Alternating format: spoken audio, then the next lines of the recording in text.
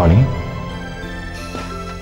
See, I was just making a wish for you, and you suddenly appeared.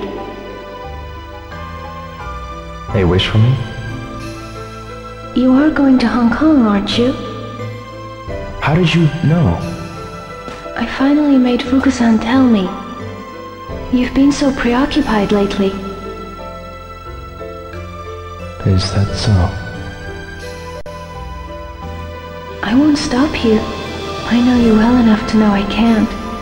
Here, take this amulet.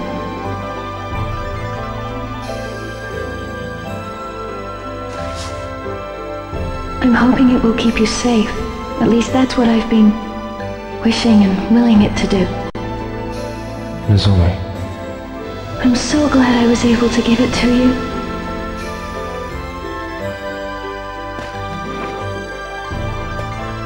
I've been so busy lately. Getting ready to return to Canada. Oh yeah, you're leaving for Canada soon.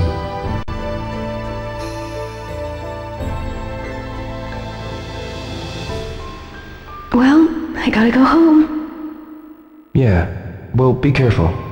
Okay.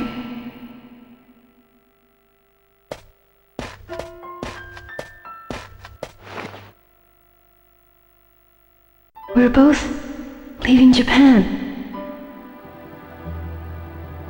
I wish we had more time.